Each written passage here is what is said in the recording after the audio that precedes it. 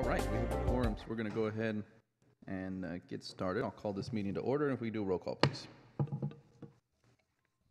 Councilmember Jimenez? Here. Councilmember Perales? Here. Councilmember Carrasco?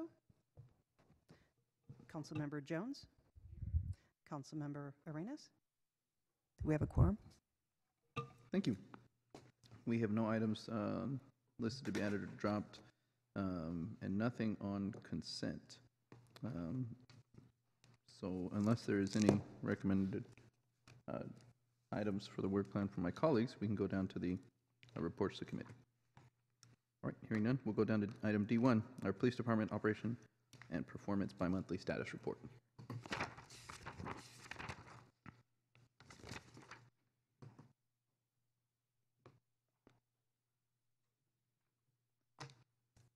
Welcome, Lieutenant.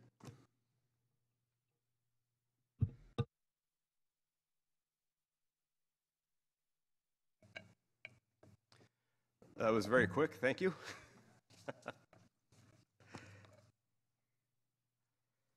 Good afternoon, my name is Paul Cook. I'm the Lieutenant in command of the San Jose Police Department's Research and Development Unit, and I'm here this afternoon to present the department's bi-monthly Operations and Performance Status Report. As usual, we're going to begin with citywide crime statistics. And when we look at the crime statistics, you're going to see some interesting numbers in the burglary area, so we'll talk about that in our trends. It's timely because our burglary prevention unit is a year old this month, and we think that there may be some correlation there. Under emerging issues, we're going to discuss the Justice Assistance Grant from the Department of Justice, and then we'll follow up and wrap up with questions. So if we look at our reported Part 1 UCR crimes, we're going to compare January to July of 2018 and 2019. You'll see, for instance, that homicides in 2018 were 31% lower than they were in 2019. But if we compare that to the 5-year average, you'll see that actually 2019 is tracking along the 5-year average, and it was 2018 that was unusually low. Our rape numbers continue to rise. The committee and the department and the council as a whole has been doing a lot of work on that this year. We still have a special meeting scheduled and an informational memo coming out shortly, so I'll leave the discussion for that to those opportunities. Robberies are down 12% this year over last. But you'll see that our numbers compared to the 5-year average are tracking closer to the 5-year average this year. Aggravated assaults continue to rise. The department has been working on that for some time, developing strategies. We're going to continue to try to deal with that rise in aggravated assault. Overall, violent crimes are up 7.2% this year over the same time last year. And when considering property crimes, burglary is down. Again, we'll talk about that in the next few slides. Larceny is up both over last year and over the 5-year average. And vehicle thefts are significantly down over last year. In fact, they're also down over the 5-year average, so we think that's a significant benefit there. Property crimes are down 4.3%, and in total, all of our UCR Part 1 crimes are down 2.7% this year over the same time last. So if we talk about burglaries, I'm going to start with this slide where we just show the general trend for the last 20 years. And we've seen just a steady increase in burglaries over the last 2 decades. And in 2018, this is part of what motivated the Chief of Police to establish a new unit called the Burglary Prevention Unit, whose objective is to do proactive things to try to reduce burglary in our community. They've been at it for about a year, and I want to talk about some of the things that they've been doing. So they really approach this from 2 angles. They approach this from a preventative angle and from an investigative angle. From an example of prevention is they used the crime data information looking at commercial burglaries, for example, and noted that our several self-storage facilities were victims multiple times, resulting in a lot of commercial burglaries, and they went out to those groups to see what they could do to make that a harder target, whether that's increased security or cameras or enhanced physical security.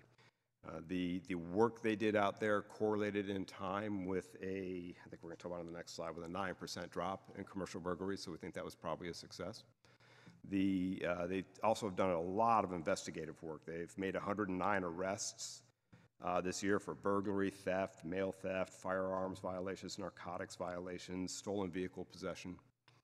They've recovered $818,000 in stolen property. They've recovered 1,000 pieces of stolen mail, some of which included bills, ID cards, passports. They've shut down 7 major fencing operations that were buying and selling stolen property inside the city of San Jose. Those operations were shut down were in districts 3, 5, 7, 8, and 10. If you look at that proactive work, they've had several high-profile cases this year. The most recent one in August, you may have seen in the paper, it was called Operation Kickstand. They were after a 7-person burglary crew that had been operating in San Jose and the South Bay, and it had been hitting bike shops, construction sites, and even a school district office. We picked up on it through crime data analysis of the bicycle shop thefts. That's how we kind of focused in on this group, hence the name. And they served 5 search warrants, arrested 7 people from that burglary crew, plus another 4 suspects. They located bicycles, generators, firearms, narcotics, and stolen IDs, and that's the photo you see in front of you is some of what we recovered the day that we took that crew off.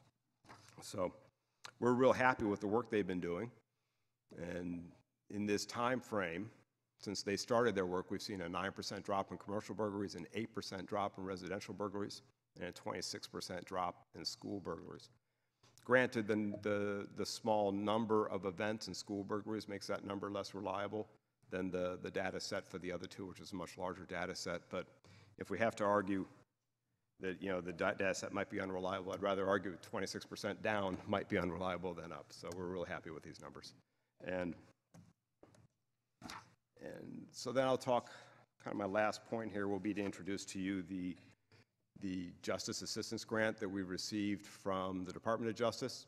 This is a grant that they offer to police law enforcement agencies to help prevent, control, and reduce crime or to apprehend criminal offenders. You can see a list of all sorts of things that we're able to use it for. We submitted our application in August of this year. There's certain conditions with that. One of those conditions is that it be reviewed by a governing body, which is why we brought that to you last year and why we brought it to you the year before, and here we are again.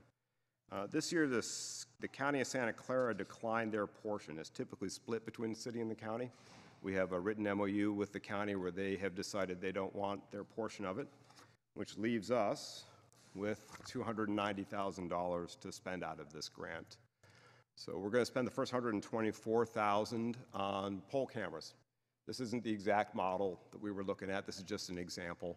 And the idea is that it will be portable and allow us to do surveillance, perhaps at special events. That's the thing that's really motivating this, so that we can increase the security of our Guardian program and add another layer of protection within that at special events. This will help us provide protection at the event and also help direct resources in the event of an incident. We're going to spend $139,000 buying some more Motorola handheld radios. These are the radios that we have in service now. As we continue to grow, we find ourselves needing more of these. They are able to communicate across a number of different radio bands and allows us to communicate with essentially any other law enforcement agency in the region. This comes in really handy when you go into critical events in other jurisdictions. It paid off very well for us when we went down to the Christmas Park shooting recently, and earlier in the summer when we were down helping Morgan Hill with the mass shooting that they had at a car dealership. So we're just going to go ahead and increase the number of those that we have. Those also have a really neat GPS beacon that they can put out during an emergency when an officer is requesting emergency assistance. We're going to dedicate $18,000 of this just towards grant management. That ultimately is 1/10 of an analyst, and so that is where $18,000 is going. And the last $8,000 is 3% of the grant money. One of the conditions of the grant was that we increase our training and compliance with the National Incident-Based Reporting System, which is a federal system for reporting crime out to the federal government. So we needed to spend 3% on that, and that is the smallest portion of the grant. And that, ladies and gentlemen, leaves us at questions. Thank you very much. I do have a number of speakers that have selected to speak on item 1. I'm thinking you might want to speak on item 2, but if you're interested on item 1, I'll call you down. You can come down, and if you meant to list item 2, then by all means you can do item 2. So James Golding, Jennifer Hearn, Shannon Mura, Laura Wentling, and Barbara Liberty. Is everybody for item 2, actually? Yes. Okay. No worries. Okay. To my colleagues, any questions or comments? Yes. Vice Mayor Jones. Yes, on the, for car break-ins, would that fall under larceny or burglary, or what would be the, For somebody breaking into a car and stealing a radio, for example, California law would break that down into a burglary if the car was locked and into a larceny if the car was not locked. However, for reporting out to UCR, they consider those what they call car clouts, and those are all reported in the larceny section, I believe. and the reason why I asked that question, at least in my district, and I know that other districts throughout the city as well as throughout the area have seen a rash of car break-ins where people smash the windows and Yes, sir. steal a laptop or other personal items. Is that are the numbers that we're looking at now reflective of at least the feedback that we're getting from our residents in terms of this rash of break-ins? I haven't broken down, the larcenies into their subcomponents, but that would stand to reason that you've had reports of increases in that activity, and we're seeing increased larcenies. So, because it's at least in my district, it's pretty significant. I'm getting reports now almost daily of multiple break-ins of cars at shopping centers throughout my district, and I don't know. Hopefully, there's a way for us to break that out, because I'd like to see what the trend is specifically for car break-ins, and secondly, if it's being underreported. I fear it might be underreported because these things often are. And as you can see from the work that our burglary prevention unit did this year, being able to break down the data and figure out where the problems are really does enable us to take effective measures. So, we always, when we go out to our community groups, are encouraging people to report, even if they feel like it can't be solved.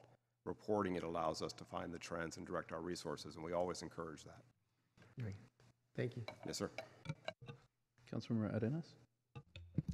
Thank you, Chair. I want to congratulate you on the robbery numbers. I think when we have specialized units like the unit that you all established last year, it's effective, right? And so it's gone down quite a bit, and so I really appreciate it. I think all around San Jose, it's not exclusive to District 8, but we definitely get our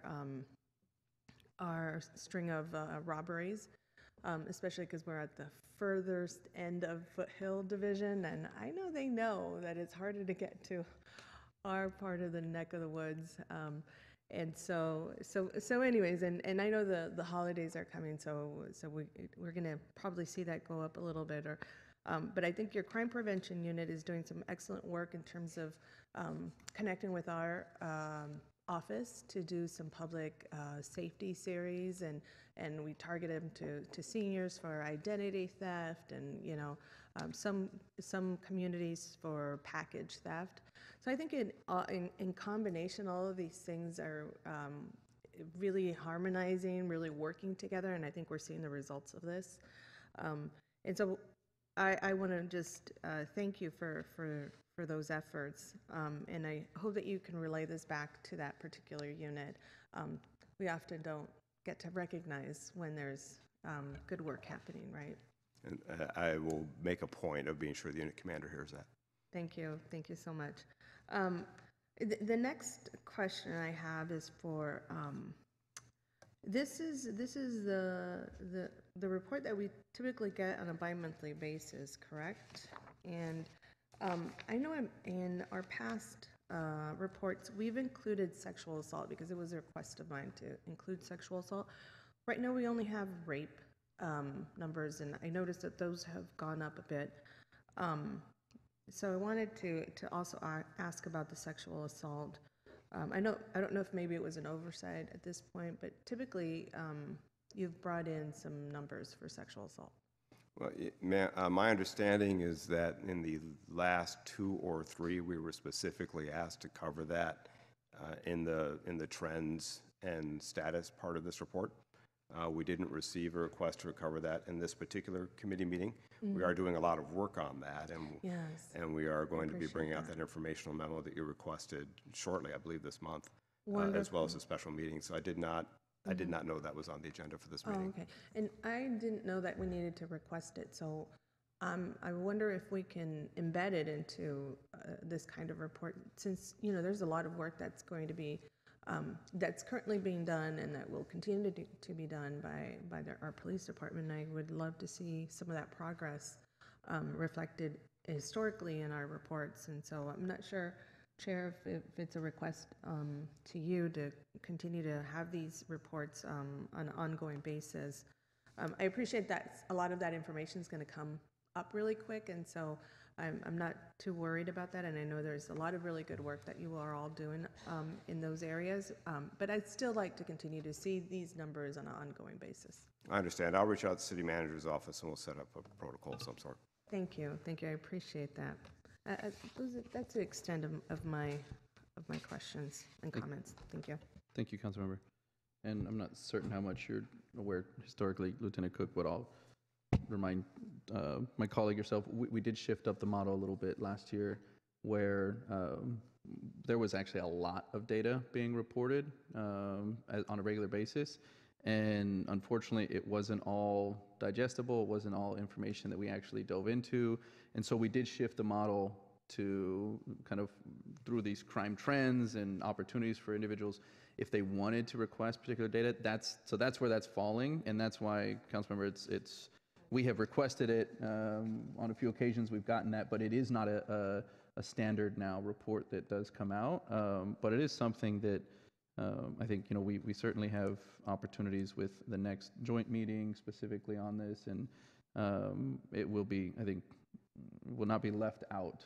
But for the moment, the new procedure is that we are sort of requesting individual statistics, for each of these meetings ahead of time. So if you did want to see that again outside of the upcoming session, we have, I think we can easily add that in again. So. And thank you. As always, we'll be happy to respond to anything that we're asked to bring to council or to the committee. We're happy to do that. Great, thank you. If you don't mind going to slide 6.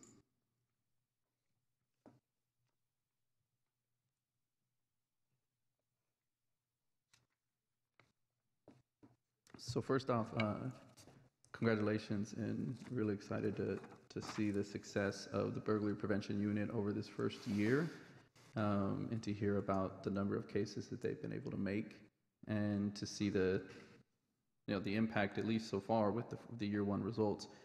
I'm curious, the data that you have here shows, for instance, burglary occurrences 4539 for 2018, and then when I look at the page 4, burglary listed for 2018 was 2617. So what is the discrepancy there? Why are those different numbers? So what you're seeing in the 2018 number on slide 6 is all of the burglaries that occurred in the year of 2018. And then what you're seeing in the, I believe it is slide number 4, yes, is you're seeing the burglaries that occurred in the months of January to July. Oh, okay. In 2018. If I read the title, I would notice that. So yeah, that's quite all right, sir. The January to July numbers are all we have available for 2019, and so for an apples to apples comparison, that's what we choose from the year That's before. why you did that. Yes, sir. Okay, got it. That was helpful. I was looking at the number going, why is that off? Now I know. I actually had that same moment when I was putting the slide together. So. Oh, good. Thank you. It's not just me. Okay, no, I really do think that, that's, so far, so good, right? We'll see as it progresses. We'd love to see that trend, start going the other way, right? Start trending downward over a number of years. And I think at that point, you can certainly attribute it to the new burglary prevention unit. So looking forward to that. The Justice Assistance Grant, do you have any idea why the county would decline that? I read the MOU that they signed with the city of San Jose, and they said a lot of things in there except that one piece of information. And I could speculate, but I would only be speculating, and I'm not. No need to speculate. I was I'm not just kind comfortable of doing curious why somebody would turn down, that grant. So. Yeah, I understand. They weren't explicit with us about why. Okay. I have some assumptions too. So, all right. Well, hopefully we can make good use of that, as what it looks like there. So I don't have any other questions. No other questions or comments from my colleagues. If we can get a motion to approve the report. We have a motion and a second. All those in favor say aye. Aye. Any opposed? None. Motion passes. Thank you very much. Thank you. And I'm sorry, I didn't mention to anybody else who is in the room, if you did want to speak on any of the items, you can fill out the yellow cards that are up here in the front. Just set it in the box, and then you can speak on any of the items. So, and I do have a number of speakers for this item. So we have item number D2, which is our police department recruitment activity annual report.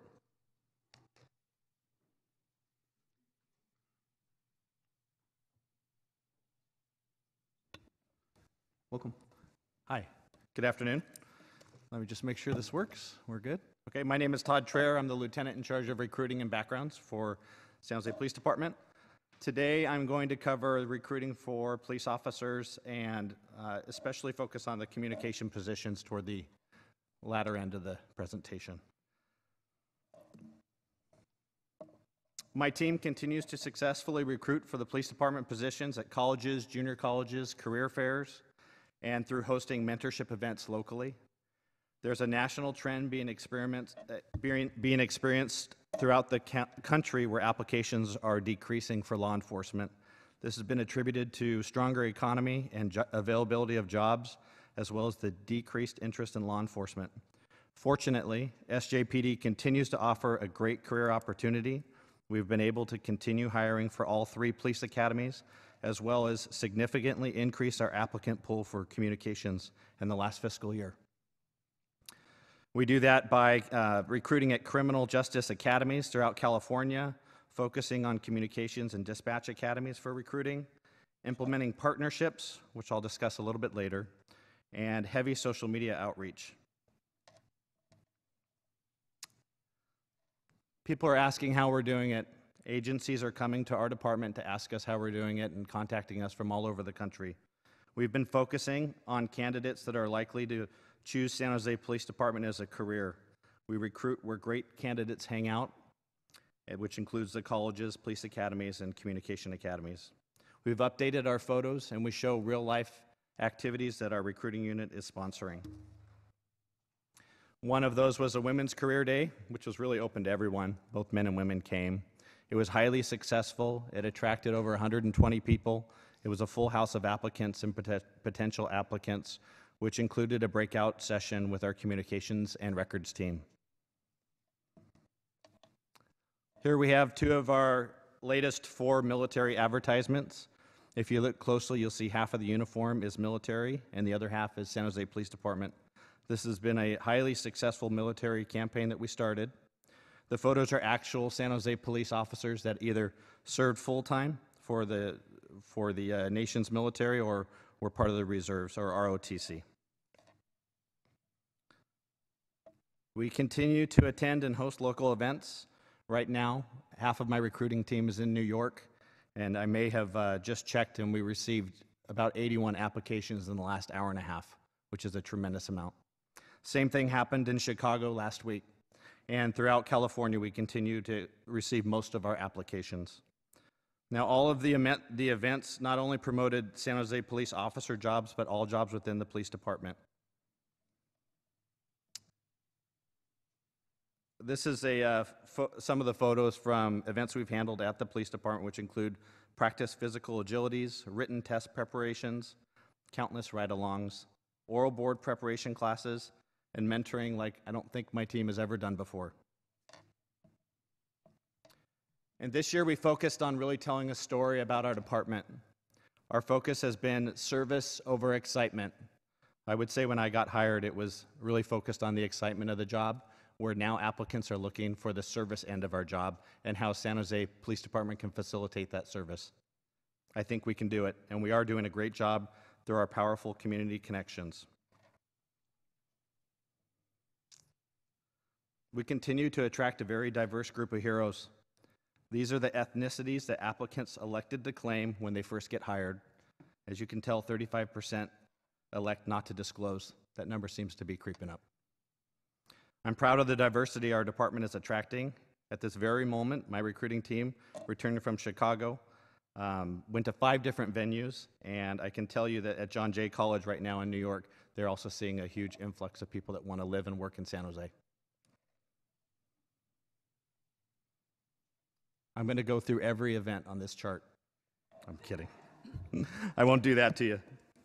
I won't do it, but I did pull down each event over the last fiscal year, and I wanted to tell you my main takeaway from this is that personal recruiting leads to hands-on mentorship for these candidates. It's what works here. It doesn't happen everywhere else. It's what's getting people to stick with the San Jose Police Department. We phased out some of our events.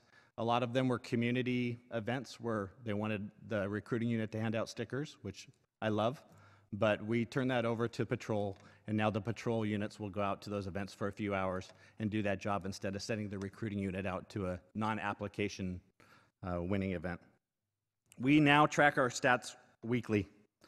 Every week I know exactly how far and how successful each event is. I remember at our last meeting we talked about taking risks on some of the events. We still do that. Some of these events have been amazing. Some of them have been just events. We're using satellite recruiters now, and in this slide it talks a little bit about the different events where we've done that. But what we're doing is sending officers who went to certain schools to those schools. Officers who are in the military to military events. We're just putting the right people in the right places. We started advertising through Viet TV, which is one of the largest Vietnamese television stations in our area. It's been highly successful at offering jobs to the Vietnamese community as well. We continue to reimagine our workshops and our videos, and then we post those videos online at a new website, which we just started at the last meeting that we were in at the sjpdrecruit.com.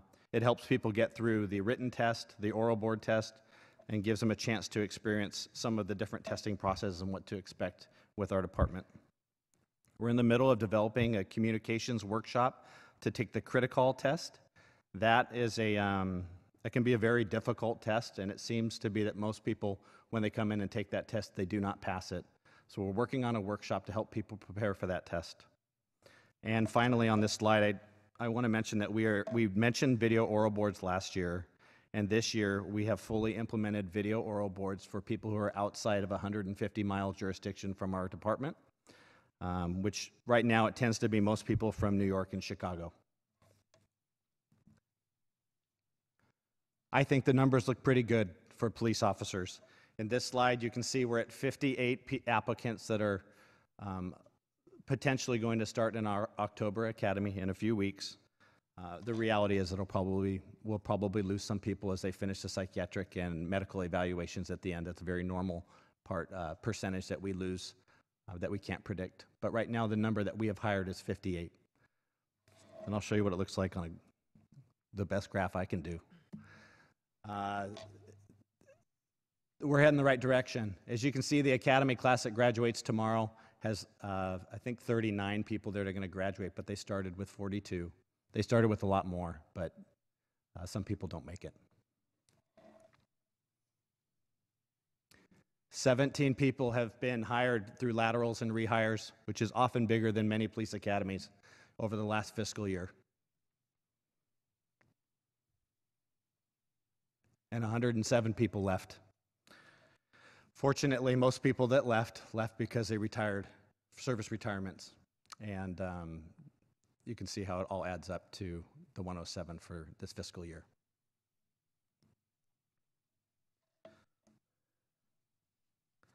Okay. It's no surprise. I did watch the council meeting on September 10th to prepare for today, and and I know you've spoken in depth with staffing being low for communications, which is why we have an amazing crowd here today. We've implemented a plan to increase staffing and we've successfully hired our largest class of yet. As I mentioned earlier, applications were up from 1,310 to 2,034, over 700, which I think is a 64% increase in applications. This is due to my recruiting team working with communications to increase attendance at South Bay Academy classes for recruiting, heavy social media pushes, and boosts through our marketing company, Civilian Incorporated. Today, I want to talk to you about the plan for the future, the heavy recruitment for communications, and the work that we're going to do together to help implement it. I've reviewed the city auditor's report, the civil grand jury's recommendations. I participated in both reports. First of all, our applications are now open year-round instead of having cutoff dates that were confusing to applicants. You can apply to be a communications dispatcher anytime. We are doing heavy social media, and our goal is to be #1 through different search engines like Indeed and Google searches. That's what happens with the police department. It is highly successful, and it's the reason why we get so many people clicking over to the application process for police. It needs to happen for communications. I hired more backgrounders because of the influx that we had and we're going to have. 1 new full-time backgrounder, 1 part-time backgrounder with additional hours, and then 1 completely new part-timer to help me with communications, applications, and backgrounds. We have a new partnership. The partnerships are with colleges: San Jose City College Communications, West Valley College Communications, and San Jose State University have all invited us to come recruit for our communications job with them. The next one is really new. I'm working with ROTC and the Reserve Program for the Army, for the military, both. And it's a partnership that's going to publicize our job openings to 19,000 people across the country who daily go and click on jobs, and predominantly in California. As I mentioned earlier, we're creating a Criticall workshop. There's a stigma with Criticall that if you've never taken it and you take it the first time, you're going to fail. So that, and it seems to be true. So our goal is to handle a Criticall workshop just like we do with a written test, what we call the Pellet B. And my recruiting unit is putting together a class that it's going to be free for the users to come and learn how to take that test and prepare for that test. I am going to hire back retired communications people for recruiting events. Instead of trying to take communications people off the floor and away from their jobs, or the training people away from their jobs, we will hire back people who used to work here and are great recruiters and cheerleaders for our department, and they're going to help me on recruiting events within the state. The big one is pay. I saw the grand jury's report and their assessment of starting salaries for dispatchers and call takers. We were listed as the lowest in the survey. Higher pay realistically attracts applicants. It helps us retain the people that we just hired, and the new people will, and it'll also help us retain senior dispatchers at the police department. What we don't want is a lot of senior dispatchers either leaving or dropping down to part-time dispatchers so they aren't required to work mandatory overtime, which can happen, and pay can be a big influencer of that happening with our department. It's critical that when we do look at pay, we look at workload for the agencies. I watched the September 10th meeting. It was very powerful. And I did a little bit of Todd Trier math quickly on one agency. We were compared to some agencies like Milpitas, and we were compared to Campbell PD. Campbell Police Department has 35,000 calls last year. They have 10 dispatchers. They have 9. They're about to hire their 10th. San Jose Police Department received 1,035,000 calls in the same time period. We have 140 people, technically, that work within that unit. If you divide it, which those numbers don't work out quite right, but you can see that we are at over double the workload just from that. And I know those numbers aren't right. I know they're going to be higher. But my point is, day to day, our dispatchers are doing at least twice as much, if not triple as much, depending on what city we compare to. I chose Campbell because it was way at the top for the pay. But the reality is we should be compared to Sunnyvale, to big cities that are paying more, and also cities that have similar workloads. I think we've been compared in that audit to cities that have very small workloads. I don't think that's fair. There's my Todd Traer commentary. Thank you. As far as recruiting, we did update the recruiting information. The flyer's been distributed. It's out a lot more than I think it has ever been, especially through social media. And we're working with communications to streamline recruiting processes. It takes a long time to become a dispatcher. And the processes aren't the same. A lot of people compare it to becoming a police officer. It's different. The training is longer, and necessarily so. But someone who applied for a job in August to become a communications dispatcher, just applied in August, would not start their academy until August of next year.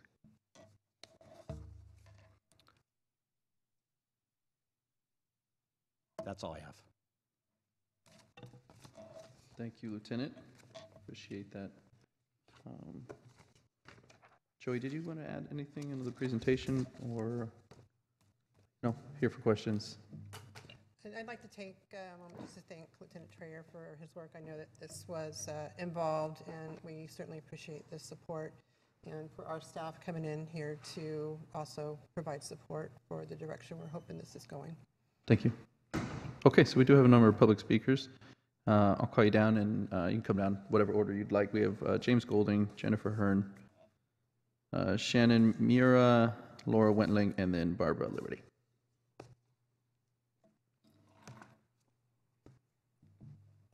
When you come up, you can just state your name for the record. Thank you. Oh, yes, sorry. Yeah, you can come up here. Yeah. I apologize for my lack of public speaking skills. I'm James Goulding. I've worked as a 911 dispatcher in San Jose for over 31 years. 25, 27 years ago, there was a concert, and a fight after a concert, and turned into a riot in the city of Philadelphia. A lot of people were killed, unfortunately, dozens were injured, and afterwards people were crying and saying, gosh, we called 911, and what happened? And so nationally, the tapes were played of those calls, and the calls were ignored, they were mishandled. It was terrible, to the point that it was a national outrage. ABC's Nightline then did a series on the state of 911 in America, and it looked pretty grim. And then they came to San Jose, and they said, we want to point out the best dispatch center in the country. And that ended up being us. And they did a special on us and our rigorous training, our recruiting, our top-of-the-line technology. Anyway, we came out sparkling. I'm going to go forward a few years to the tragedy of 9/11. And when that happened, a lot of us, myself, rushed down to work. We came in on our days off.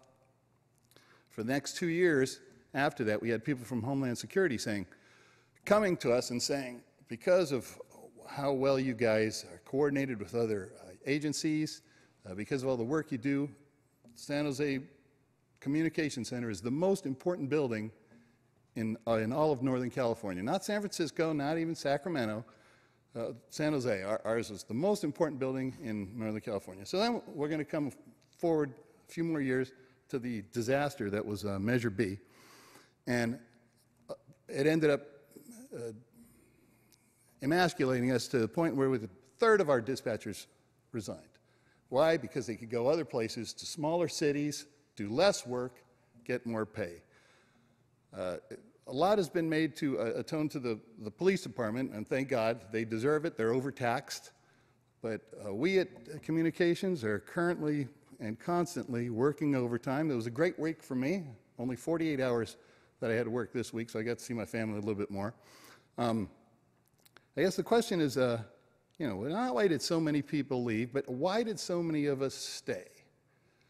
And I think it's, for me, I can't speak for everyone, for me, I live here. More importantly, my children live in this city, and my grandchildren live in this city, and I want them to have the safest. I'm good at my job.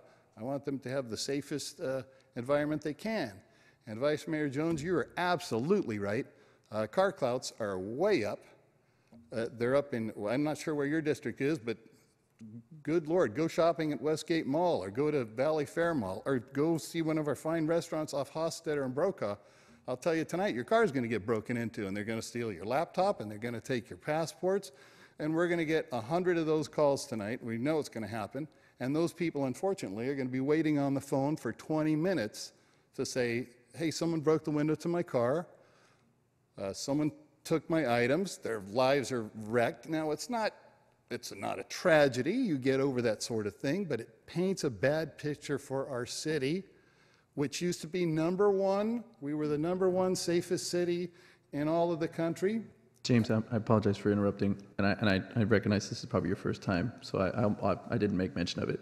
Everybody gets 2 minutes. It's totally fine. We want to be able to hear from you, but I'll have to ask you to wrap it up. Okay.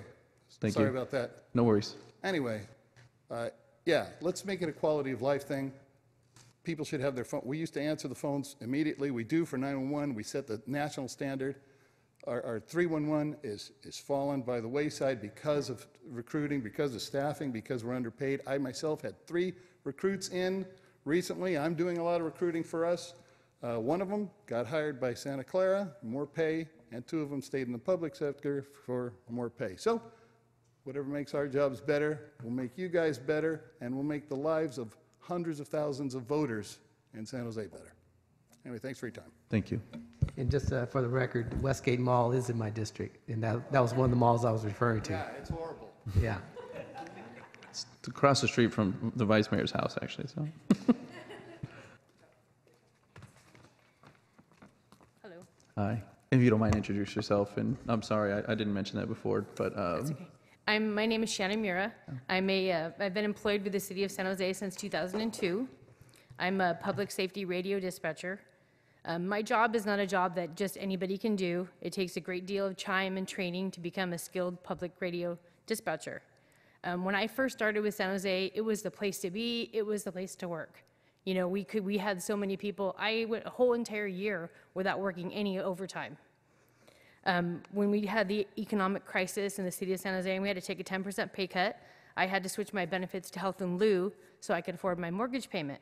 So now, because I do not carry benefits with the city, I'm penalized by my husband's employer because I don't have my own benefits that are offered through my work, and I have to pay up to 40% of my own medical costs if I choose to go to the doctor. Since April of just this year alone, we've had mandatory overtime from 25 to 35 hours a month. This is not sustainable. I commute from Gilroy because I can't afford to live in San Jose. I have a family. Having to work so much overtime affects my health and my family. On a weekly basis, due to overtime and commute, I work from 5:30 in the morning. I leave my house at 5:30 in the morning, and I don't get home until 10 o'clock at night. I don't see my daughter. I don't see my husband. So not only does this working environment affect me personally, it affects my family. To get hired with San Jose, you receive excellent training. People are going through the application process. Once they get hired, a trend that we seem to have is they're leaving to go to work with other cities that are smaller, less work, because they are paid more. It's frustrating to feel that relief is on the way, and then it kind of falls by the wayside because it doesn't change. Without skilled dispatchers and call takers, the citizens of San Jose's and the police officers are not able to get the help they need. People are exhausted from working every week, 14.5-hour shifts back to back. Studies show that people make mistakes because they're sleep deprived. Doing our job, we can't afford to make any mistakes, but it could cost somebody their life. San Jose is the largest, safest city in Santa Clara County with the largest population. We have the highest call volume, and we're in the middle of the Silicon Valley. The recent grand jury report, as you all know, indicated that we are the lowest paid in the county. I have not left for another agency because I have a strong loyalty to San Jose PD, because it's where I made a career change to come to work here, where I made more money in my other career, but I wanted to do something where I could give back. Now, I don't leave the city because I feel that you guys all have the ability to turn this around and get us back to where we should be. Thank you for your time. thank you.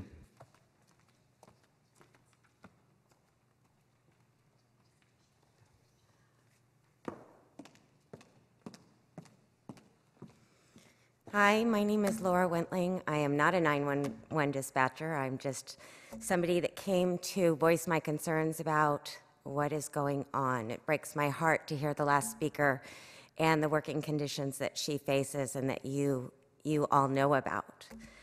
I have nothing but respect for the San Jose dispatchers. I don't know if anybody has ever called 911 before, but if you're in a medical emergency and you hear their voice, it's instant relief that somebody is there to assist you. Last Saturday, I heard banging upstairs in my house, and I thought, oh my God, are we having an earthquake? What's going on? So I went out to investigate, and my 21-year-old daughter was having a full-blown seizure. I don't know if anybody's ever seen a seizure before, but they're very stiff, they're convulsing, they're foaming at the mouth. She lost bladder control. And I'm sorry I'm emotional about this. She had been talking to her friend at the time, and the line was still open, so I said, please call 911. She called me back a few minutes later. 911 didn't answer the phone. You got a recorded message saying, please stay on the phone. Your call will be answered. I thought, I'm by myself with my daughter. I said, oh my God, I'm not calling PG&E or Comcast waiting for a representative. I'm calling emergency services. What is going on? I'm alone in my house. She's upstairs. She's 21 years old. She's 5'4", 115 pounds. There's no way I can get her down the stairs by herself. I call my son, who's in Hollister. My husband's at work. I didn't have anyone to help me. I call 911 myself. I get the recording on the phone. I'm like, what am I going to do? I call again. I get 911. I happen to know somebody who was a dispatcher, who was a retired dispatcher, who was able to, by not calling 911, call and get somebody to help me. You have no idea the instant relief you feel when you're talking to somebody that's more knowledgeable about your situation than you are, and that can help you and guide you through the process. They were able to get an ambulance out there, but I waited a long time to get somebody out there to help her. She's unresponsive, she's unconscious. The paramedics at that time felt that it was necessary to take her to the hospital. This is intolerable. This is not okay for anybody to have to go through what I went through on Saturday and what my daughter went through.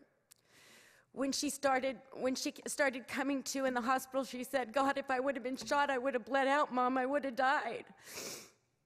She's under a neurologist's care, so the neurologist has said to us, don't take this lightly.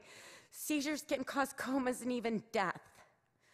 So you need to be on this. You need to know what to do and what's going on. And oh my God, I need to be able to call 911 and get somebody to help me. And no one was there. And that's not okay. You guys know that this is a problem. You know that this is a situation that's not new to you. You need to get these people some help so that they can do their job and do this properly. For me to be a taxpayer in the city of San Jose and to not be able to get help for my daughter is not okay. I work for the senior community. I work with seniors all the time. You know that they have medical emergencies, they have things happen. What am I supposed to tell my clients? I'm sorry your mom is not breathing. I'm sorry your mom is having a stroke right now. Just hang on the line. Somebody will get to you as soon as they can. That's not okay. This is not okay. I want you to fix this problem. I don't want you to fix it now. I don't want you to fix it next week or next month. I want you to fix it immediately. Because when I need help, or my clients need help, or my family or friends need help, they should be able to get it. And I'll tell you what, I've called 911 before, and they are excellent. And you should appreciate what they do every day. And these working conditions that they face, and this mandatory overtime, and the stress that they're put through, this not only affects their health, but it affects the community. Thank you, Laura. I have to ask you to wrap it up And that's as well. fine, but I will not let this stand. So please take me seriously. If something isn't done, I will move on from here. Thank you.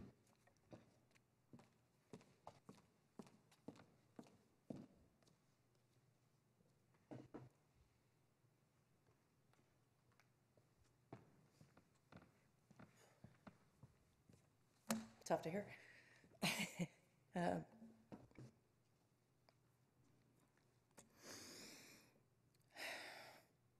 Excuse me. Okay, pull together. I'm a mom, so I get that. My name is Jennifer Hearn. I'm also supervising public safety dispatcher. First, I want to take time to say thank you so much for your support on the meeting last week. Not feeling like we have a voice within our own union, within our own department, is defeating. But to again feel heard, have some hope, it boosts morale. It helps us kind of reignite the fire into what we do, and this is what we do. We help save lives. Last meeting, you talked about the urgency of needing to resolve the staffing and retention issues due to us essentially being the first contact with citizens, the first responders, essentially. Since that meeting, I was aware of one dispatcher currently in the hiring process with another agency, as well as talk of 7 call takers being recruited or sought after by yet another agency. I have not confirmed this information, but if true, urgent is now. We need to fix this. We have all noticed the effort put forth rebuilding the police force and the special projects advertised to the public to cut crime, which is great. However, this has created enormous strain on the dispatch center without any thought. The more projects, the more citizen calls for help. We have more and more officers on the streets, but less and less dispatchers to support them. As it stands now, we often have 1 dispatcher working 2 channels, as well as only 4 call takers assigned to take 911 calls for the city of 1 million people for a good part of the day. 4 people. And the ones we have are trying to do so while tired and overworked. And I know that doesn't sound bad because everyone in the city is working more with less. But when you think of an officer coming up on the air screaming he has just been shot, a mother calling 911 for whatever reason, a child just committed suicide, they can't breathe, they're having a seizure, a call for a horrifying crime you only see in the news that we hear. You want your dispatcher on the ready, not on their 13th hour of the 3rd day. The dispatchers have incredible tenacity and grit, and they deserve to be paid and valued as much. Or as such, excuse me. These dispatchers sacrifice to take care of the community, they take care of your voters, they take care of you, and they take care of your families. But who is there to take care of them?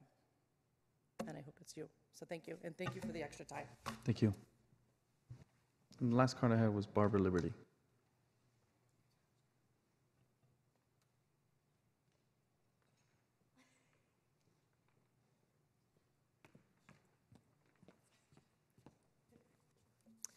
Good afternoon, Council. I am actually speaking on behalf of another dispatcher who is currently at work. I got to have my say last week, and thank you very much for showing your support. So this letter is from Laura Lopez. Please accept this letter as my personal account of a day in the life of a San Jose police dispatcher. The one thing we all have in common is the desire to have safe communities for the citizens of San Jose. Something we don't share commonality on is the priority for the wellness of the workers that carry out the task. The San Jose Police Department is responsible for the majority of that task, while the San Jose Police Communications Department is their foundation. In the 17 years I have worked for my department, my work week, workflow, home life, and overall physical wellness have taken a drastic turn. What once were 4 10-hour days have now regularly become 3 14.5-hour days due to the overtime and staffing crisis we have been facing. I have 2 options: fulfill my overtime requirements on the days that I'm already at work to cut down on additional gas and preserve my much-needed 3 days off, or I relinquish a day off. It's a double-edged sword, and I'm one of the fortunate employees that live relatively close, only 24 miles away one way. My job as a police radio dispatcher has taken over the majority of my life. My work week, and with extensive overtime requirements, typically allows for me to work and sleep only. I work watch 4, 11:30 to 21:30. I add my required overtime to my shift from 7 to 11:30. I wake up at 5:15. I start my commute at 6:15 and work until 21:30, which is 9:30 at night. Only to drive home, go to sleep, and do it all again the next day. I have not touched upon the amount of meal preparation that's required since I will be at work for 14.5 hours. I have not touched on the 2 teenage daughters that I have that I'm raising as a single mother and the impact my absence has. I have not touched on my duties as a provider, a homemaker, that have to take backseat to my career. When people hear about my job, my hours, and what my actual life really looks like, they often ask, why don't you just get another job? The answer isn't that simple. Being a police dispatcher is not a job. It's so much bigger than that. It was what I was meant to do with my life, and I know that because no matter how hard it is, no matter how difficult the calls, the violence, and the outcome are, there's no place I would rather be. I want to be on the other end of the radio when someone needs help because I know I'm capable of orchestrating the proper help to save a life, and that is who you should want on the end of your police channels and 911 lines. That type of commitment and mindset is not easily replaced. When I am asked what would improve the climate at work, the one thing I think most of myself and coworkers would be able to agree upon is to be treated with respect for our craft. The respect that starts with acknowledgement that our jobs are unique, vital, and necessity. That respect shows up when budgets are allotted for hiring and recruiting efforts are substantial. That respect shows up when our work environment is maintained, kept up to date with workstations and equipment that are meant to assist our wellness. I encourage you to take a closer look at the neighboring agency and their numbers. Did you know that a crew of your overworked, exhausted dispatchers and call takers went to relieve the Gilroy command post during their active shooter event at the Gilroy Garlic Festival? We assisted them for 2 days and were not excused from our own work shifts, commitments, and provided mutual aid. The point of my letter is an attempt to give heartbeat to a faceless person. I hope this can serve as a reminder that we are not just voices. We are mothers, fathers, daughters, sons, husbands, and wives just like you. We value our homes, raising our children, and hopefully having some fun along the way. We're also proud of our jobs, our impact, and the legacies we leave. As a native of San Jose, a product of Evergreen Neighborhood and Silver Creek Valley High School, there's no other city I would rather serve. This is my home where my childhood memories live, where I was shaped into the woman and mother that I am today. This is the community I want to give back to. Respectfully, Laura Lopez, Public Safety Radio Dispatcher. Thank you for letting me go over. Thank you. Anybody else that didn't turn in a card that wishes to speak? Okay, seeing none, I will turn it over to my colleagues first. So, anybody would like, Vice Mayor Jones? Yeah, well, you know, first of all, it's really heart-wrenching, actually, is the only word I can come up with in terms of what our dispatchers and call takers are going through and your experience and how the impact that it has on your quality of life and the fact that, you know, when I think of 911 call takers, I put them in the same category as nurses and teachers and police officers. There are angels. And I had a situation where I had to call 911, and hearing that voice on the other side of the phone definitely gives you a sense of comfort in knowing that something's going to happen, that's, you know, someone's there for you. So I hear everything that was said, and I know that from the previous council meeting that there's a strong desire to do something. So we're looking at two different paths. One is a short-term path and one is a long-term path. It's very clear that there's a need to do something in the short term, and I don't have the answers to it, but I definitely want to hear from staff in terms of what we can do or what's in our power to do in the short term to provide some relief, and then work on a long-term strategy. So I don't have a question, I'm just throwing it out there, and I want to hear from my colleagues and from staff in terms of what are the next steps. City Manager's Office? So I think as the police department put it, is this multifaceted problem, and I think they hit the nail on the head. We've got to hit the recruitment, we've got to get these audit recommendations implemented to help with the workload, and we do need to look at the pay. So we will be going into closed session very soon, within the next few weeks. I know Employee Relations is working on doing some research and to prepare for that. So you'll be hearing from the administration very shortly in the closed session on the pay issue. But in the meantime, I know that they're trying to work on some of the city auditor's recommendations on the workload related to some of the non-emergency calls and pulling them off to help at least as fast as they can on some of the workload issues. But it's a very complex problem, and it's hitting a head here, and we're taking this seriously from it's not just an easy solution on one thing. We've got to hit it from different angles. Thank you. I think I'll save a couple questions myself for afterwards to follow up on that. Councilmember Dennis? Thank you. So, I saw that in your report you have 10 rehires, and I heard you say that the rehires are for recruitment. Is that right? The 10 rehires are officers that left the department and went to a different department and then have come back. Mm-hmm. But they're being utilized for recruitment or to help ease some of the workload? No, the officers are used on patrol cars on the streets. Oh, okay. That was for the recruitment in general. That wasn't for the recruitment for the dispatchers. I think I got my wires crossed there. I thought there was some rehires that you had mentioned in the communication division. Yes, there are people in communications who have either retired. Most of the rehires are, I believe, people who have retired and come back and work part-time for communications. And what are those folks? How many of those folks are they? And what are they being utilized for? Okay, we do what we call it per diem, but it's the part-time unbenefited and then the retiree rehire, and that they're used in their job classifications that they left at. So some have come back as call takers, radio dispatchers. We also tried a pilot project with some personnel who had left many years ago and weren't familiar with our current phone and CAD system. They come back and they're doing only track reports, so they're just assigned to track. So we have them various duties that they were doing before. Mm-hmm. Okay. The reason for the question is because I heard our deputy city manager, and I know that it's going to take a couple of weeks for us to, and probably more, for us to get the pay issue ball rolling, right? But in the meantime, my heart goes out to all of you. And I thank you for your service. I know that it's probably, I don't know if I could do your job. I just don't know. Maybe I'd just fall to pieces listening to folks being crisis. It's hard.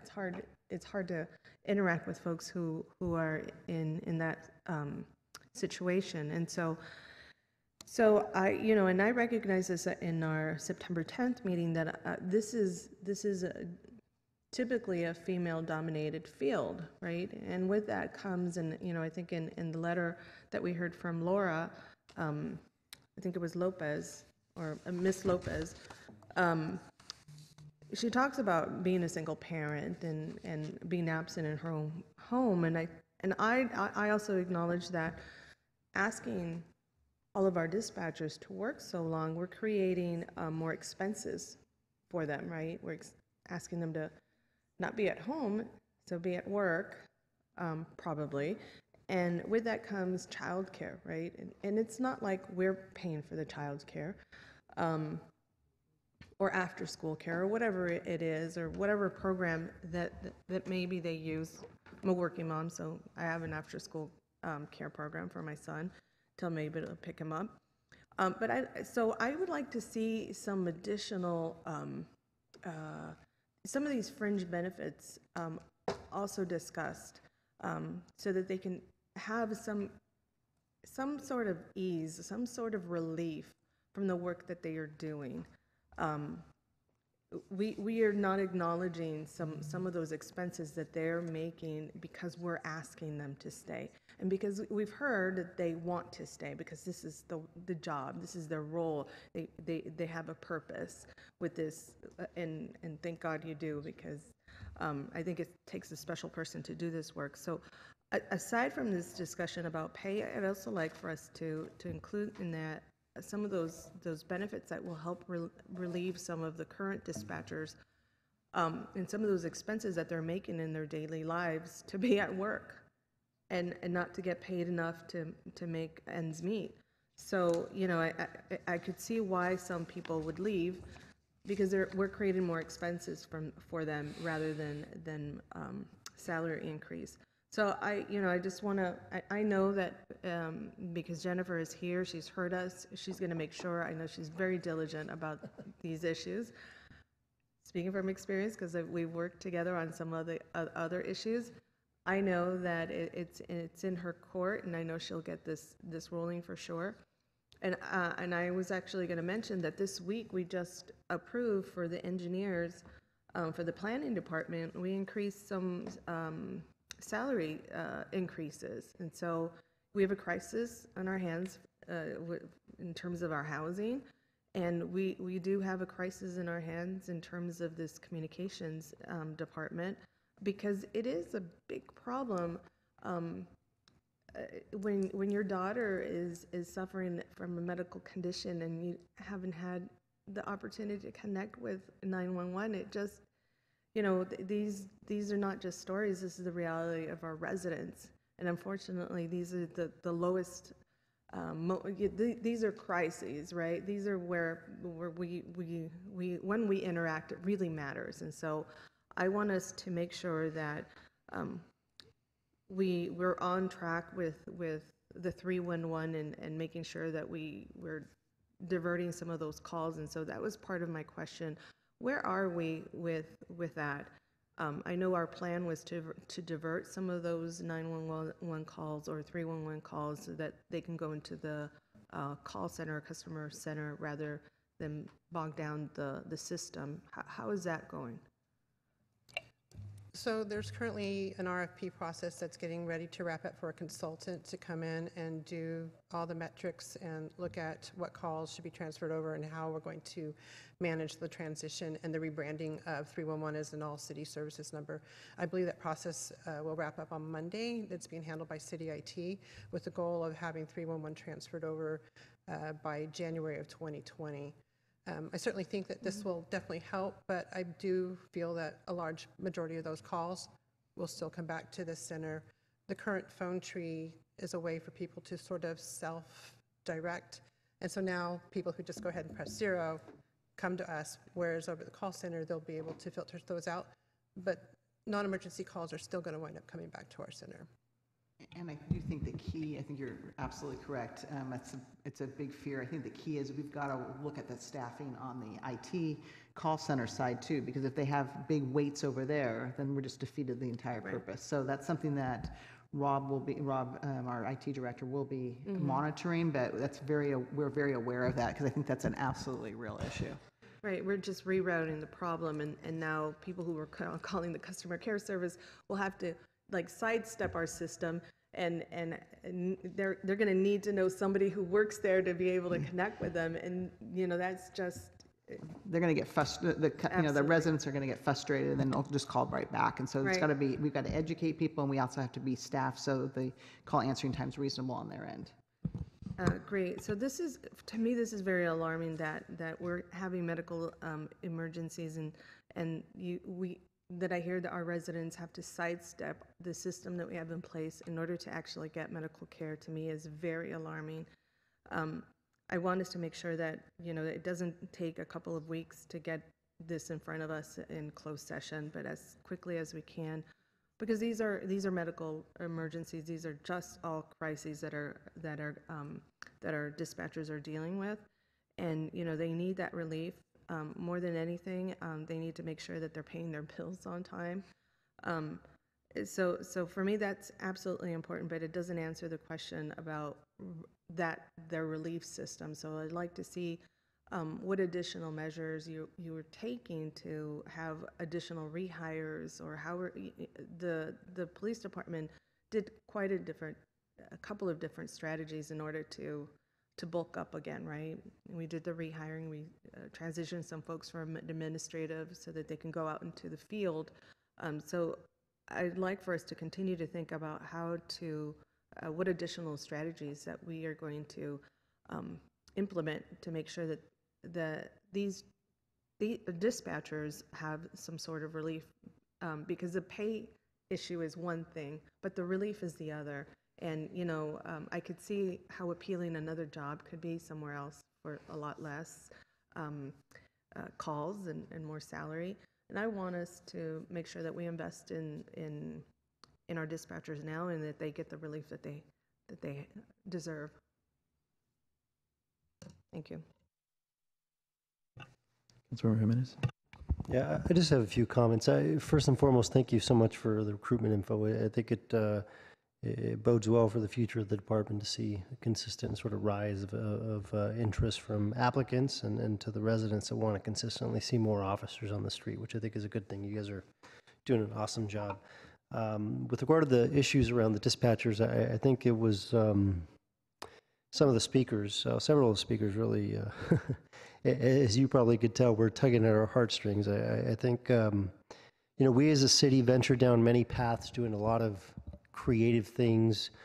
I often, have expressed and believe that if we're not getting these basics right, someone answering the call when you call 911, people living in the streets, enough police officers, these basic things that I think that the city is obligated, I think, to do for its residents. I think we're failing. And so, as you were talking about, calling 911 and effectively being put on hold, I think that is a very clear sign to me that we've let this go for far too long. And I do want to just echo some of the comments that were made by my colleague Silvia Arenas, in that we consistently invest resources in certain departments that we think are important for one reason or another, and I don't see how we can possibly in any way see this any different.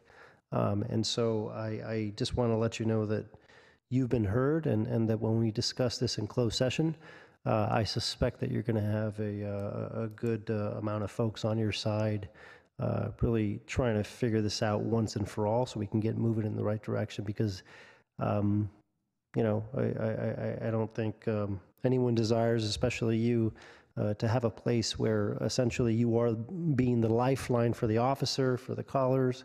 And when you're not doing well, I think it speaks to the city not doing well. And so thank you so much for coming. Very much appreciate it. And I want to let you know that you've been heard.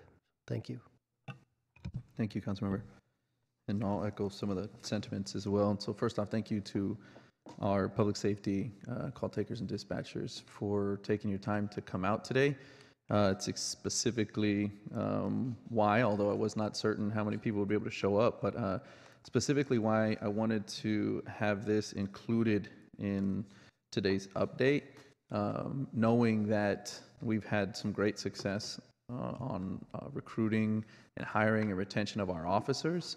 That has been the focus, and these regular updates were much different a number of years ago. And we've certainly turned the corner, and so thank you to your efforts for that as well, Lieutenant. But what has not gotten the attention that it has deserved has been with our call takers and our dispatchers. And so that was the intent.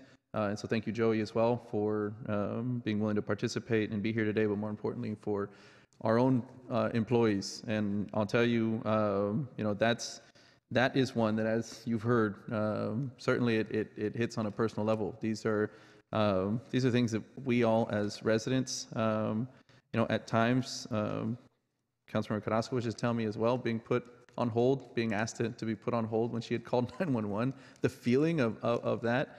I got frustrated being on hold for 311, well, actually just having it ring and ring and ring. But I have not had that sentiment. I have not called 911 and had to be put on hold. I can't imagine, but thank you, Laura, for your story, because that is something nobody should go through. And we all can agree on that, regardless of who you are. A basic service like 911, an emergency response, our community members, we all deserve to be able to call 911 and have somebody there that's not on their third day on their 13th hour, to have somebody that's there that's ready to go, excited to help us, wanting to connect us with the services that we need in a crisis. And so I appreciate you coming out as well to speak up. I will sort of just give kudos again in regards to the efforts. I know that the focus has been on the sort of the critiquing end, which is where I'll focus the rest of my comments. But I do just want to echo, right, I think it's great what we've been able to achieve. And I appreciate, Lieutenant Dreyer, that some of these creative efforts and how we're, the simple things like keeping the application period open all year round, right? Just the things that we may not think about that make a huge difference. So I do appreciate that. So I'll now move to some of the main focus and the sort of critique, and Joey and others have heard it. And thank you, Lieutenant, for watching the video. I expressed my sentiment when we also received, or when we were returning our report to the grand jury report. So it's going to echo a lot of those, but some things were brought up here that I want to talk about, and I see Jennifer Shembri in the audience, so I'm going to invite you down, and you can enter the panel. It might be a bit of a ring battle, because Lieutenant Trayer made a mention of regards to something he felt wasn't necessarily fair, which was the comparison that we did with the smaller cities that may not have a similar workload. And so I just wanted to see if you had a response in that regards. I know we are coming to closed session, and this is in no way, Jennifer, trying to like pick on you or anything, right? I mean, we're trying to solve a problem here by all means, and really appreciate your sort of ability to do what you do in employee relations and being able to help us in these regards. And part of it, though, it sounds like there was something, and I kind of sense that too, right? That there's maybe not an apples to apples comparison. So maybe if you can just speak to that, and I don't know if Lieutenant Trayer afterwards you wanted to elaborate, but. Sure. Jennifer Shembri, Director of Employee Relations and Human Resources.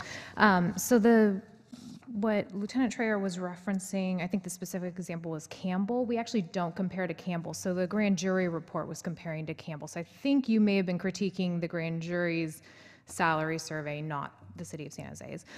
So the jurisdictions, though, that we use are comparable classifications in cities and counties in Santa Clara, San Mateo, Contra Costa, San Francisco, serving populations of 100,000 or more. And so we do that to try to get larger agencies, even though there are some agencies in there that are a lot smaller than San Jose, but we definitely try to get the bigger agencies versus Campbell or Los Altos. And that is actually an agreement we have with the union. So that's in the union contract, so we can't deviate from that. And it is Article 22 in the MEF contract. There are some occasions where we may deviate if we don't have a lot of comparable agencies. So a good example is when we did the community service officers. Not a lot of those agencies have CSOs, so we did deviate from that. But otherwise, that's our standard agencies that we survey pursuant to our agreement with MEF. I appreciate that description. Lieutenant Trayer mentioned, and he did bring up Campbell, but what he did was sort of some simple math, right, of just looking at the workload as well. I know that I think our comparison really only looked at the pay, right? Is it possible that we can also look at doing some simple math on workload, especially prior to coming to closed session? That is possible. It's not something we usually do. We do just look at pay. Even when we were looking at police officers and other agencies, we stuck to kind of our comparable jurisdictions and didn't look at workload. It's not, I would have to think about how we would do that and what the right way to do that is, but it's not something we typically do. It sounds like, Lieutenant Trayer, you just did, I'm assuming you got this data somewhere. Was that from the grand jury report where you got the number of calls? Or did you get that somewhere else? I got the San Jose data from Joey. Yeah. And then the Campbell PD puts out a report like to their council also, which is where I received their report. Okay, so it's public information. Public information. Yeah. Okay, I would love to, Jennifer, before we come to closed session, I'd love to have that along with the comparisons of the salary, just so we can see a better apples to apples, even if we're not going to say it's perfect, but it's sort of back of the napkin math, right, where we look at here's what their general staffing looks like, staffing numbers, and then here's their call volume, and you can asterisk it with the disclaimer of saying this is right, not necessarily exact and similar to what Lieutenant Trayer said. But I think that would be very helpful, because I think that's, and I talked about this when we, in the council session, we're kind of stuck in a really bad spot right now where, right, we could be spending a lot of effort and energy on recruitment right now, but it takes quite a while, right, as you stated, to go through that process, to get hired, to get onboarded, to finish all the training, the academy. And we're so, at the moment, we're so understaffed and overworked that we're losing people, right, at the same time, and at times quicker, as we're hearing, right, than we're even able to bring people on board. And that's what I was mentioning during the council meeting, that I said, I don't even know if even a dollar amount today would actually be the total solution. We might today say, let's be top of the Bay Area or the Santa Clara County, let's say, and that might not do it today because we still have this extreme amount of sort of workload difference.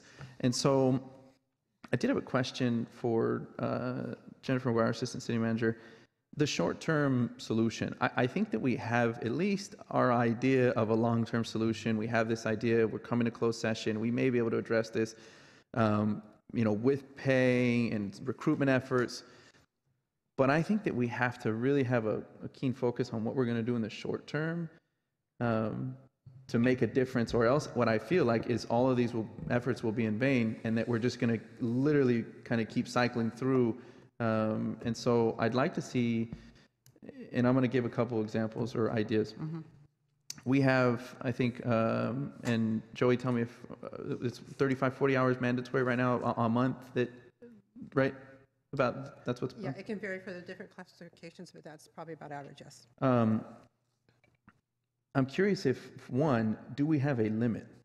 Right? Is there, whether it's in the union contract, right, or elsewhere, is there a cap, right? Or would we literally work people, an extra 40 hours a week, right? Is there no cap? So I'm curious, one, is there a cap? And then two, what do we do if we actually hit a number, whether we have a cap or not, a number that we would agree upon, that we say, okay, people are working too much, knowing that we can't wait a year and a half, right, till more bodies come on board. Is there another solution? Is there something in the short term that you do? Do you bring on, temporary help? Do you, like what we did to go relieve in Gilroy, right? I'm just kind of curious in those regards. So this is all around the short-term solution. Yeah, and I don't know if you can speak to it, but I absolutely agree that we have to have this multi-pronged approach to this.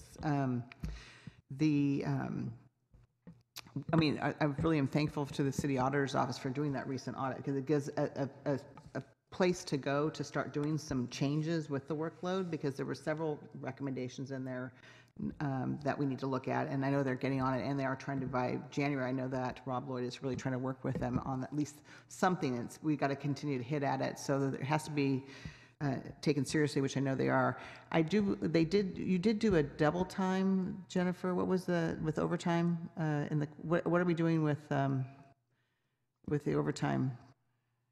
So we count paid leave towards the calculation of overtime for dispatchers. Okay, that's what we did. Okay. So I'd have to look to the police department to maybe talk about some of I know you've done a lot of different strategies to try to manage and not burn everybody out. I know you're always on a fine line with that, on a very thin margin, but I don't know how, you might want to describe how you do manage the overtime, just to give a sense to the committee. And then if you don't mind answering the first question, I saw Jennifer Shembri shaking her head no, that there is no max number of overtime hours. Yeah, and that as well. In the MOA. In the MOA, there is no I don't max know that you. I don't know you how don't have they one for manage the it. part, Okay, yeah. thanks. So when we do the overtime, if we're going to go in a mandatory, we want mandatory over 14 hours in a day. So if an employee's worked already 10 hours, we stop at another 4.5 hours. But as far as what we consider the bidded overtime, we go through and we look at existing vacancies that we already know we have, and we'll tell people the targets are 30 hours and they have to bid on that. That does not account for last minute overtime, where they can still get tapped on top of what they've already bid the 30 hours. We know there's a big psychological number. There are a lot of times when we could have gone to 40 hours of predicted overtime, but we know that that's, to ask people to work a whole nother work week is really asking way too much. So we try not to ever go over 40. Can I pause you there, Joey, real quick? Do we actually, is there a scientific number behind this? I'm imagining there is somewhere that like says at a certain number of hours, right? Like you're literally right now less useful, right, or harmful. So do we know this, or I'm anybody really at this point? So I'm kind of curious. So it sounds like, I don't know. It sounds like you guys have something internally, but I am curious if any of this is, is there a hard fast number that we're going to say, yeah, we need to stay under that? So.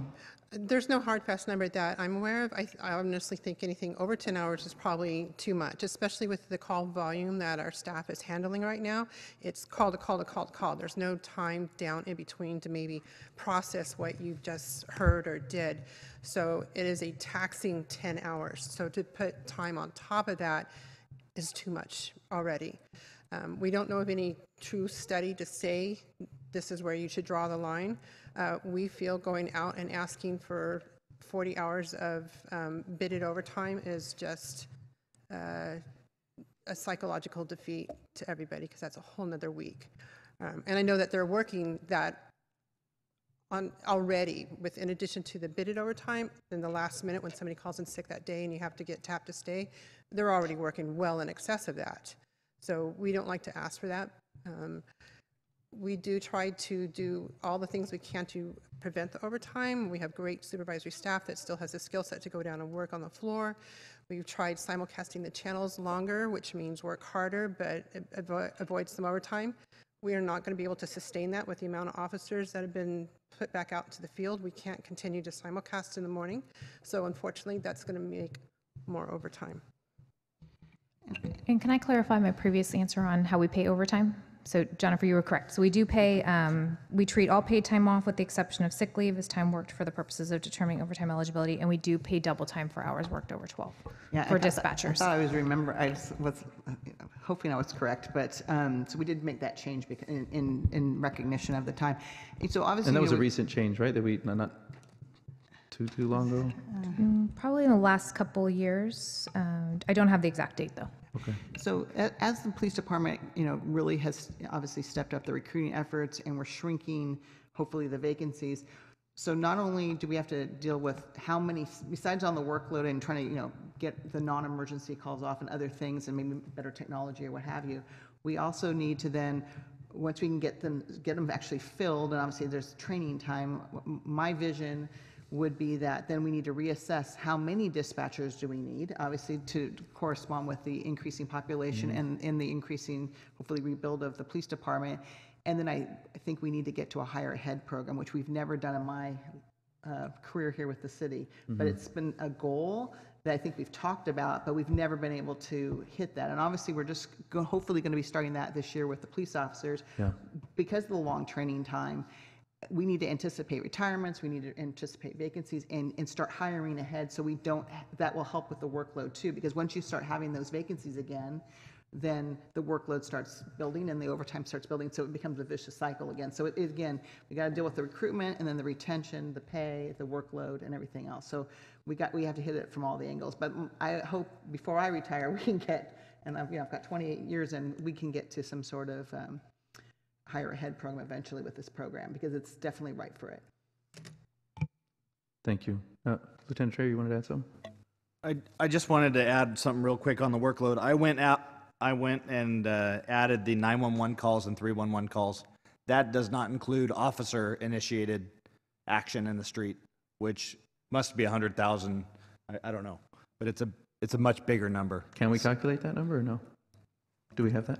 I don't have it available now, but I do have my PMR. Our total So that is something we can. Yeah, but what the PMR does not include is calls to the service desk or the bridge, as well as outbound calls. So we know that there's a whole nother workload that's not being captured, and we get hang-up calls, abandoned calls, callers that are disconnected, in which we're having to call those callers back. So all that is not included in the call volume that he cited. Do you know, Lieutenant Trayer, if that was included in the Campbell report? I don't know, but if we are going to compare those numbers, I wanted to make sure I mentioned that there is officer workflow, which is, with more officers out now, it's significant. If anything, like you said, it's just worse. It's not that the number's off and it's going to get better. It's that we're off and it's Correct. Actually worse. So in a quick, like literally right now, quick Google search. So I'm not going to say that this is 100% factual. We all know about using the internet for things, but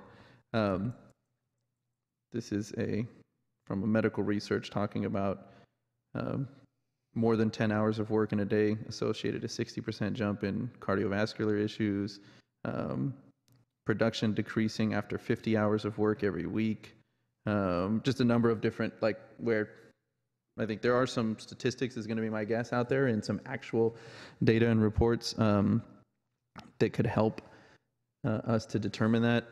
If it's not too much trouble, Jennifer and I will do some of the research myself, but I wouldn't be hurtful before the closed session if also we can kind of look at some of that, because if we don't have any sort of, red line number that says, hey, we're not going to go above this, or if we go beyond this in overtime, we have to, do something different. We can't just continue down this same path. I think it'd be helpful to know because, and to thank you for Jennifer McGuire for mentioning, right, the importance of things like hire ahead. And I know Chief is here and really excited that we have been able to now approve that for our police department, because we have so much of the turnover with, just officers that are retiring, right, the general attrition. And if you don't ever really catch up, right, you sort of have the hires ready to go, and they're going to be on board in about a year, and then you just lose more people. And so you sort of get stuck in that rut. And that's, and then we end up staying in this vicious cycle, which, we've heard it today. We haven't heard it in this regard, though. I don't think at this body or even at the council with this many individuals coming to come and speak up. So I just want to echo again all the appreciation from us here on the council. Unfortunately, we are not going to Laura's point about solving it today. We're not going to be able to solve it today. This is going to take more time than any of us want it to take. But I'm looking forward to the closed session meeting and then reporting out on that. My office, and as well as I know the city manager's office, but my office personally will stay in contact with individuals like Joey to make sure that you are aware of what it is that we're able to achieve out of these closed session conversations. And then you'll hear that through the union as well in regards to what it is that the offers that will be coming forward, or what it is that we'll be doing for both the short term and the long term. I'll just leave my... Yes. I have to ask you, we can't engage like this. I'm happy to engage afterwards, ma'am. But I just want to say thank you to our city employees for the work that you put in and day out. I was working my once monthly reserve shift this past weekend on Sunday, and was surprised at how long the channels were simulcast. And I don't know what on the back end was making that happen. But I'll tell you, it certainly, from an officer's viewpoint, what our call takers and dispatchers do for us, we could not do the jobs that we do. And it's been great to see the improvement within the police department, but it is extremely discouraging to not see our call takers and dispatchers right there along with us. And so thank you for that and your participation. And look forward to the closed session hearing. Councilmember Jimenez? Yeah, go for it. I just have one question, and it's probably a silly question, but mandatory overtime, right? Obviously, the word mandatory says to me that you tell an employee you're required to work X number of hours, right? Which is totally clear to me. But what I'm curious about is what happens if an employee says, you know what, this is too much, I can't do it. I can't feasibly just be here mentally, whatever it means. What happens then? Yeah, it can be a challenge. We try everything within our means to try not to force somebody to stay. We have an overtime page that we send out. We check all kinds of different options for this, and once we get down to it, and we tell somebody they have to stay, if they absolutely refuse, it can result in a personnel matter, because then somebody else may have to step up and take it. And so you can't keep tapping the same people over and over. So it is a challenge, and one that we luckily don't cross too often, but it has happened before, unfortunately. Okay. And I guess a question for you, Jennifer, if in the most recent bargaining union contract for this particular bargaining unit, it was mandatory overtime addressed in there? And I'm not sure if we're getting into closed session stuff. It's just a general question, though. We didn't have anything in the agreement related to mandatory overtime. Whether or not it came up at the bargaining table, I don't recall, but it could have. Okay. So even if it doesn't reside within the agreement, it's something that's allowable because the position seen as so important? Or I guess I'm curious what allows for the requirement of mandatory overtime. Is it? So it doesn't have to be in the agreement to require overtime. As long as we're paying someone to do the work, we can mandatory them to do it. Okay. All right. Thank you. I did think of one more question, sorry. And this came actually from Laura's comments. Can we also gather the data, maybe Joey, you can help with this, on how often people are actually placed on hold in calling 911? Or no? So it's not that they're really placed on hold. They get a recording, and it's picked up in the order that it's received. So if you call, So it's a recording. It's a recording. So they're not being placed on hold. As soon as we Can we get them, tally we talk that, them. how long somebody is sort of on hold with the recording before a human picks up the phone? Through the ECAT system, which is a state database that tracks all the call statistics, we can show what the longest answering times are. So you can see the percentage of calls, how many are answered with 1 to 10 seconds, 10 to 20 seconds. We can pull that data. Okay. And I believe some of that obviously was analyzed in the grand jury report, but can you also provide some of that data? I'd like to see that within the closed session as well, Jennifer. Yes, Thank you. absolutely. Okay. Okay. Thank you all for the discussion. We do need a motion to accept the report. Motion to accept. We have all kinds of motion. A motion to Councilmember Carrasco and second to Jimenez. All those in favor say aye. Aye. Any opposed? None. Thank you very much. We will now move on to item D3, which, are we going to hear D3 and D4 together?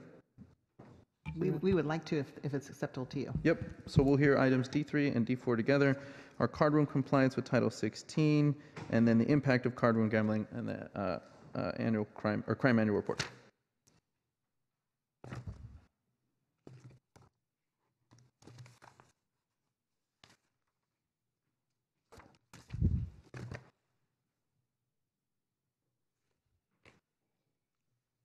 Welcome.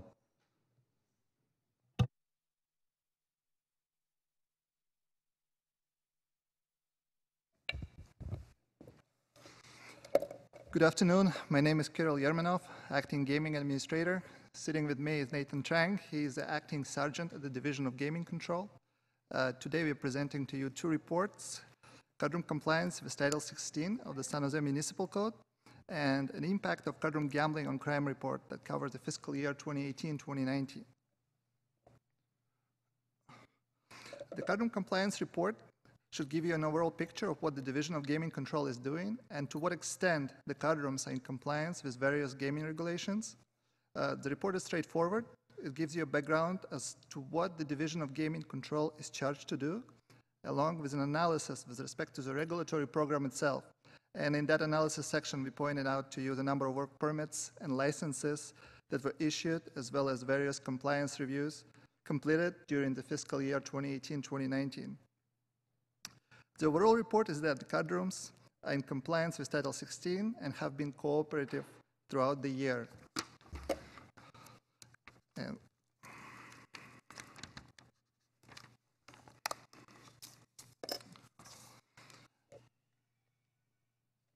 now I would like to move on to the second part of our presentation and talk about the impact of card room gambling on crime. Calls for service are calls that come into the dispatch center requesting or requiring dispatch of a patrol unit. Reported incidents are incidents in which a report is generated by a member of a public or police officer. The police department received 185 calls for service from Bay 101 Casino and 200 from Casino Matrix during last fiscal year. For Bay 101 Casino, 58 calls resulted in reports being made by civilians or by law enforcement. And for Casino Matrix, 94 of the 200 calls resulted in reports being made. Of the reported incidents, only 9 arrests were made for Bay 101 Casino, and 11 arrests were made at Casino Matrix. Gambling crimes have a direct nexus to gaming, such as underage gaming. None of the arrests were made for gambling crimes during last fiscal year. Majority of the arrests involve battery, assault, counterfeit currency, drunk in public, DUI, embezzlement, forgery, hit and run, narcotics, and trespassing. And we are now available to answer any questions you may have in regards to these two reports. Thank you very much. We don't have any public speakers on this. Any questions, comments from my colleagues? No. Seeing none. I did have one unique one, and this is not necessarily within It is within Title 16, but not necessarily on the report that you have here.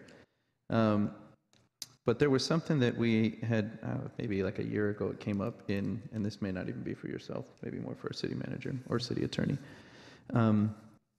Within a conversation around city employees, specifically, I believe even just elected officials or individuals like yourself that are in charge of enforcement of the card rooms, that, for instance, it would be a code of ethics violation to even have dinner or lunch in one of the card rooms. And so I wanted to see if there was a sort of a historical understanding of that, or the actual relevance of that, as far as am I misinterpreting it, or so. And I'm sorry, I did not prompt you with this with this question.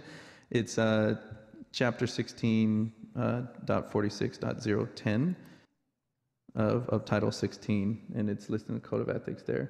So what I'll do is I'll flag this fit our city attorney's office. If you could peek into that. I know that we only get this report annually, so there's not really like many opportunities to kind of, and when I was looking it over, I was, kind of, I know it had come up sort of jokingly in conversation amongst the council members in a closed session meeting, but I really wanted to have an understanding of that. So, sure. So that I understand the question, your desire is to have the history of that particular code section as to why it was enacted. Yeah. Yes. My actual desire would be able to eat lunch at one of the casinos, but apparently, if I understand the Code of Ethics correctly, that would be a violation. So, so yes, the deeper understanding is am I interpreting that correctly? Are those violations? What is the history of those violations? Was there something I'm not seeing here that caused that to come to fruition? Most laws, as we know, right? Something happened bad and then it got created. Or there was a desire to prevent something bad. Or desire, yeah. So that I'd love to see that, hear that. So what that. So yeah, we can get back to you on that. Great. And we're actually going to be going into closed session soon on Title 16. Oh, great. Soon, again, as a follow-up to the other issues. And That so might be a maybe good that would place. be a great place to talk about that. Great. Maybe we can order from one of the restaurants there. Okay. So we don't have any other comments or questions. Thank you very much for both reports. So we will need a motion on both of the items. Move to approve 3 and 4. We have a motion and a second. All those in favor say aye. Aye. Any opposed? None. Both motions passed. Thank you very much. Thank you. And then we have our last item of the day, item D5, our procurement card expenditures audit report.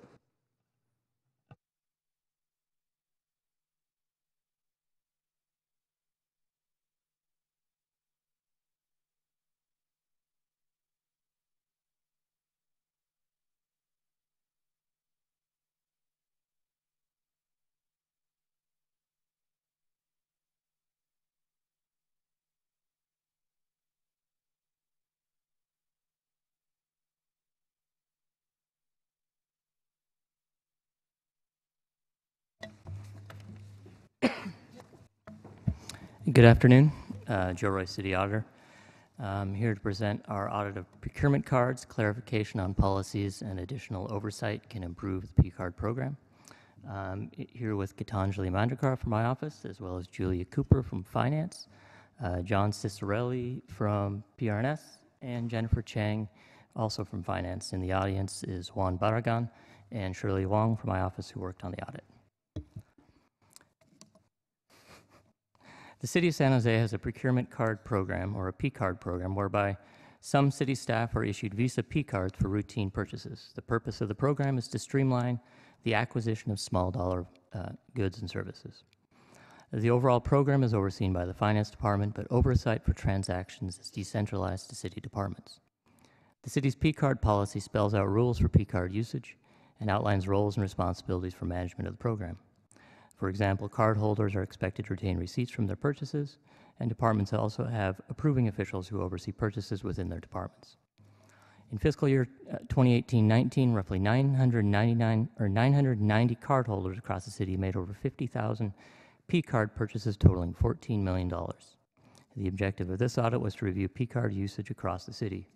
We've conducted regular audits of P-card transactions since 2006, most recently in 2014.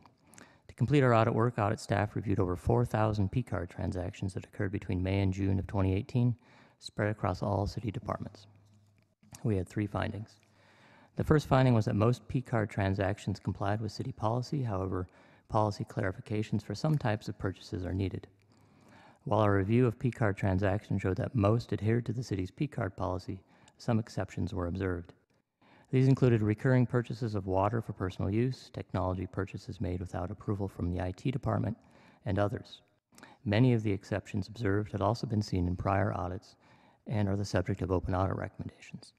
We also noted that several former city employees had active P-cards after their separation date from the city, and that many P-card holders did not complete a required annual recertification quiz. I want to note that of those individuals who had separated from the city, we did not see actually activity on the cards, but it is policy to close those cards. We have 2 recommendations to address those issues.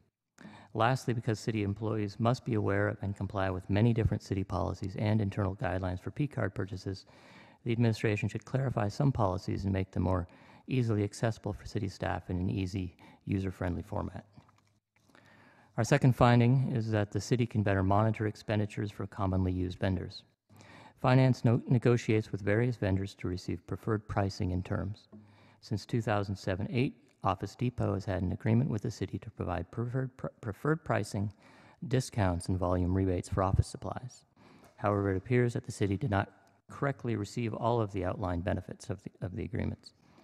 From July 2014 to June of 2018, we estimate that the impact from those lost rebates and discounts may have been at least $176,000. We recommend that Finance work with Office Depot to correct past issues and develop a process to better oversee the agreement with Office Depot in the future. Additionally, Finance has established open purchase orders that provide competitive pricing or other incentives with other vendors. However, P-card data show that these have not always been used by city staff. Finally, because there have been significant levels of purchases with other vendors, including Amazon and Home Depot, there may be an opportunity to explore preferred pricing and terms with those vendors. Our last finding is that the Parks, Recreation, Neighborhood Services Department, or PRNS, can strengthen oversight of its P-card program. PRNS provides San Jose residents with diverse services such as operating and maintaining community centers, parks, and trails, and providing a wide range of programs to San Jose residents. The department's P-card purchases reflect those diverse services. In 2018-19, PRNS had the most P-card expenditures in the city, accounting for about 25% of total P-card purchases. In addition, PRNS had the most P-card holders in the city. Similar to the citywide transaction review, we noted that some P-card purchases in PRNS did not comply with city policies. In addition, PRNS incurred $13,000 in late payment fees. Because of the volume of activity, the large number of P-card holders, and the dispersion of programming across the city, we recommend that PRNS reevaluate the number of P-cards needed in the department and develop internal guidelines for P-card usage to help staff comply with city policies. The report includes 9 recommendations, and we'd like to thank the Departments of Finance, PRNS, Public Works, IT, and others for their time and insight during the audit process. The administration has reviewed the report, and the response is shown in the yellow pages of the report, and we're happy to answer any questions. And I'll now turn it over to Julia and John. Thank you, Joe. Committee members, again, we thank the auditor for his audit of the P-card program. It's one of those audits that's done on a periodic basis. We're happy to see that some of the issues that have arisen in prior audits are not evident in this audit, which means that the processes and procedures that we put in place as a result of prior audits are working. And we agree with all the recommendations. They've all been green lighted, and we expect most of those audit recommendations to be implemented within the current fiscal year. So with that, John, did you have any? So John and I are available along with Joe to answer any questions you may have. Thank you. I don't have any comment cards. Any questions or comments from my colleagues? Nope, seeing none. I'll just say I apologize for the times that I've purchased something I shouldn't, and I have to reimburse it with my own credit card. But thank you for not necessarily highlighting that in the audit report. All right. Thank you very much for the report. I appreciate it. If we can get a motion and a second to approve it. Motion to approve. Second. And this is being cross-referenced to the full council. October 8th. October 8th. Thank you very much, Joe. Okay, we have a motion and a second. All those in favor say aye. Aye. Any opposed? None. Motion passes. Thank you. We have no speakers for public comment. We are adjourned.